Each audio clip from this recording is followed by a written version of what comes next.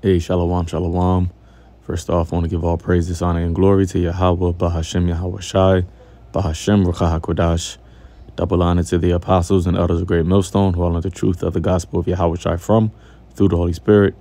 And honor, salutations, and blessings to the men that are preaching the gospel of Yahweh, Bahashem Yahweh Shai, in all sincerity, diligence, and truth, feeding the lambs of Yahweh Shai as commanded. And peace, grace, and blessings be upon the house of David, which is the elect. Just a real quick article, news information, going in again, through the Spirit on, this Cbdc,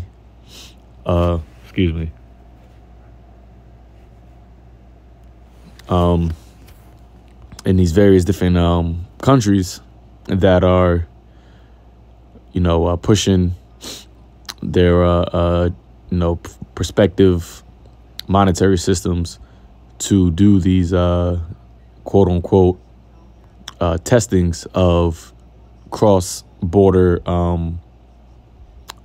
cross-border payment systems or payments.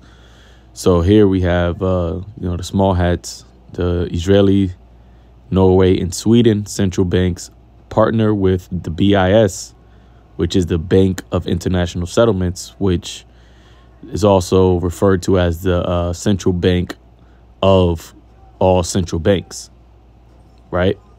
So it says to explore the Cbdc payments. The Project Icebreaker initiative aimed to improve cross-border payments by reducing costs and increasing speed and transparency, with a final report expected in Q1 of 2023. Now, when you go into the definition of what an icebreaker is, which, we know what that is. You have one is talking about a ship that is used to break through channels of ice. But the second one, it says a thing that serves to relieve inhibitions or tensions between people or start a conversation. So when you think about what these various different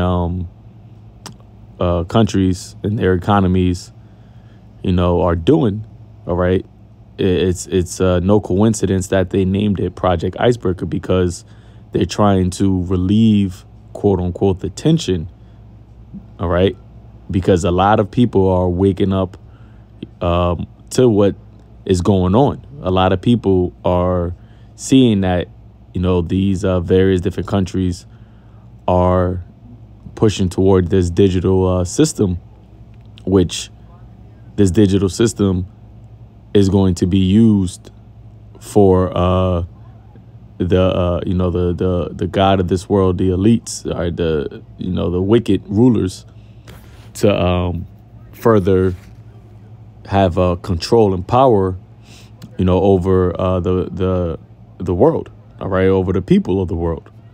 But they have to, once again, do it by gradualism. OK, so let's read it. It says the Bank of International Settlements, or the BIS, has reported it will be partnering with central banks of small hats, Norway, and Sweden to explore international retail and remittance payments use cases for central bank digital currencies.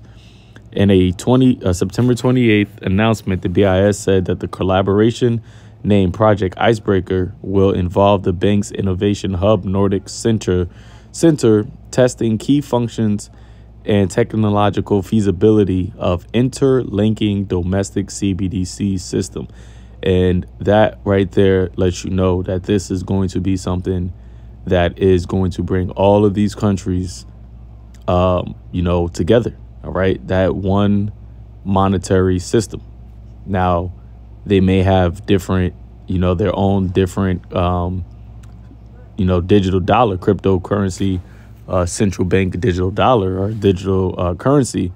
However, these digital currencies are going to be interchangeable or interoperable. All right. And this is what the BIS, the MIF, the World Bank, all right, this is what they're all are collaborating in doing.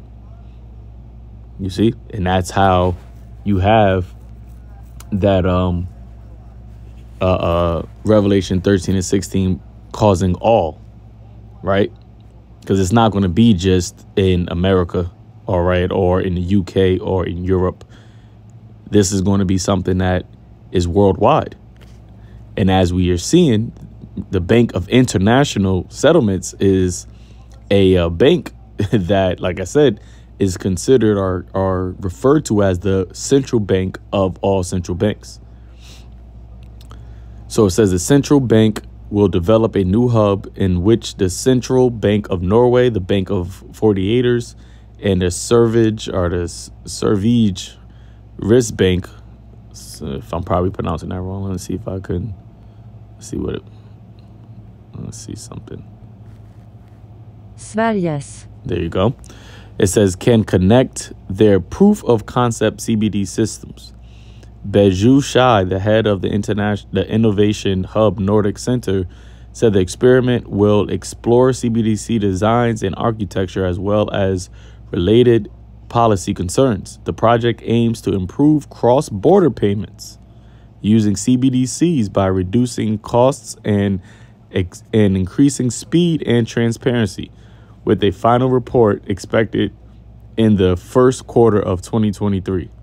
Efficiency and accessibility and accessible cross-border payments are of extreme importance for a small and open economy like Israeli. And this was identified as one of the main motivations for a potential issuance of a digital shekel. The results of the project will be very important in guiding our future work on the digital shekel. So once again, this is a full steam ahead by all of these various different countries, right? It says the BIS reported on September 27th that a CBDC pilot involving the central banks of Hong Kong, Thailand, China, and United Arab Emirates was successful after a month-long test facilitating $22 million worth of cross-border transactions. Other countries' central banks have launched similar initiatives related to improving cross-border settlements, as institutions in Australia, Singapore, Malaysia, and South Africa announced in September 2021. It says the Central Bank of Norway, the Bank of Israeli, and that word, Sivrage, whatever, has been considering the benefits of rolling out their prospective CBDCs, while China reportedly expanded the trials of the digital yuan to larger swaths of the country in September. In the United States, lawmakers and regulators have taken different approaches to explore the digital dollar, while a March executive order from President Joe Biden has government departments and agencies research the benefits and risk of a CBDC. So, like I said, I just want to read this once again, just showing you, all right, because we cannot be ignorant of Satan's devices. And as the scripture says, that we have to continuously be upon our watchtower, all right? Or we got to continually be paying attention to this, because this is the beast system, that digital